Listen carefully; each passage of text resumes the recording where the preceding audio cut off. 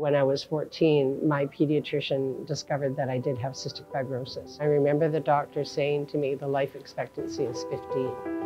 And so basically he said, just go and live the last year of your life. And I said, well, no, that's not the way I am. I'm going to fight this thing.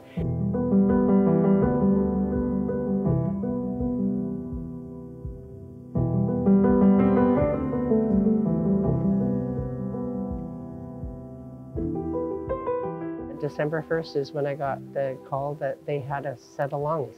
And I have to say the first thing I thought of was my donor and donor family, because I knew I was getting the transplant because someone had to die.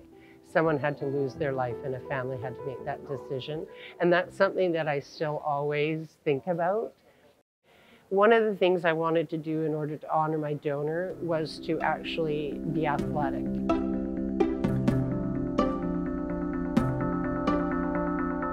You tell people, yeah, I kayaked in Spain and won 2 gold medals. That's pretty cool.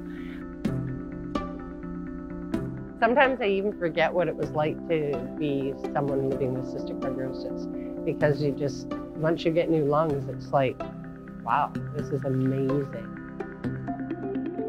And that's the good thing that comes out of organ transplant, is that somebody's life continues on. And I hope the family 20 years later realizes that they made the greatest decision to help other people.